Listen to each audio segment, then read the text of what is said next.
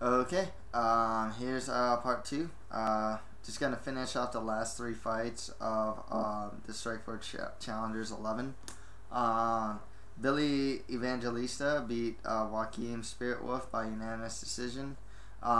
Spirit was a warrior. This was like the fun fight of the night. They always Strikeforce always manages to have one, and this was it.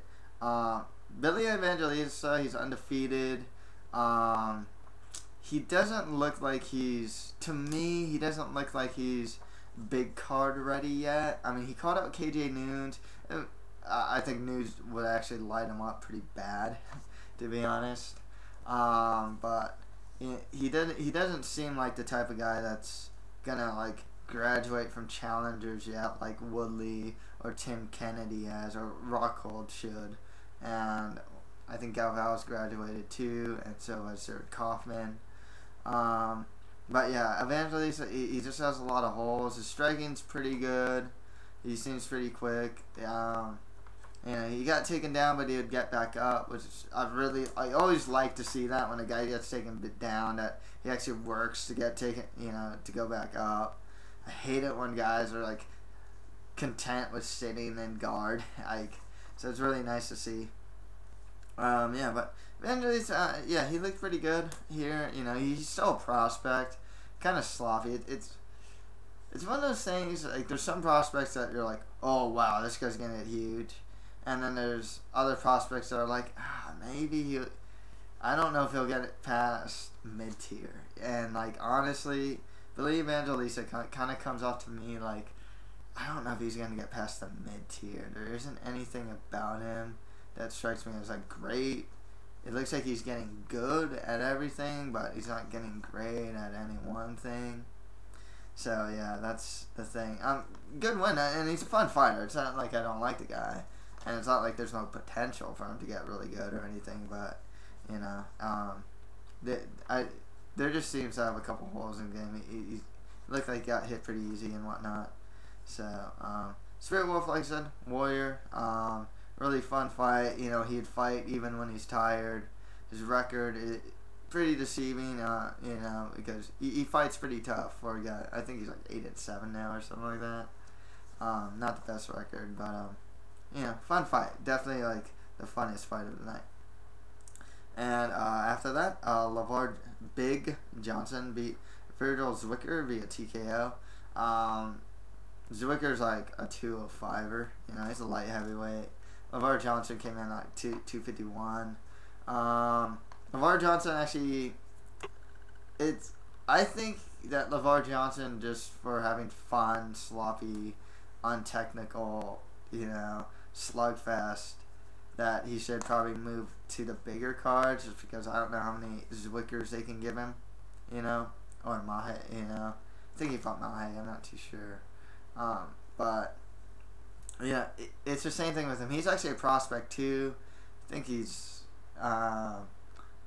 he's like, I think he's in his third. It's hard to be really impressed with him too, because one, he looks like a heavyweight that'll gas in first round, and he looks like just that type of heavyweight that's kind of one-dimensional, that like hits hard. Doesn't seem to have much else. Technically, I mean, he's a fun guy to watch. But like, he's done with the Zwickers, It'd be interesting to see him fight like a guy Shane Del Rosario. But Del Rosario, like, in his last fight, like, his stand-up looks like kind of crisp.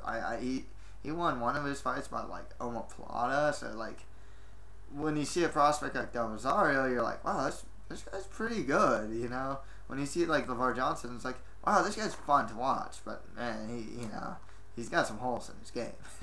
That's the thing. But yeah, I guess I can see LeVar Johnson going to the bigger shows. It'd be pretty cool. Maybe you can fight like the loser of like Antonio Silva versus Valentina Overeem or something like that. Andre Arlovsky's always available. Brett Rogers hasn't had a fight, so Shane Del Rosario. If you want to feed him Daniel Cormier, you can do that. Daniel Cormier actually just fought Jason Riley. Maybe Jason Riley's wouldn't be too bad a fight for LeVar Johnson at this point. So it'll be pretty interesting. Yeah, but like I said, he's kind of like the Billy Evangelista prospect, where it's kind of like, yeah, he's a prospect, he's fun to watch. I don't really see much in him that's like that great, to be honest. I think he'd get lit up with anyone with like some skill. Cormier would probably take him down. I think he can get outboxed. He's not that technically sound. Fun to watch though. You know, if his hands connect, you know, it's pretty vicious. So yeah. And finally, there's the main event of the evening, as Bobby Volker beat Roger Bowling by TKO in round 2. Really disappointed me, actually. I think a lot of people picked Roger Bowling to win this fight, and Bobby Volker, for one, he did his homework. 2, Roger Bowling is a prospect, which is kind of funny. Coming off a loss, like, he's still young, and there's some potential there because he does do a pretty quick pace. He was telegraphing his shots, which was really bad. His stand-up was... actually, there was some times when he was beating Volker into stand-up. He clinched against the cage a lot, which was fine.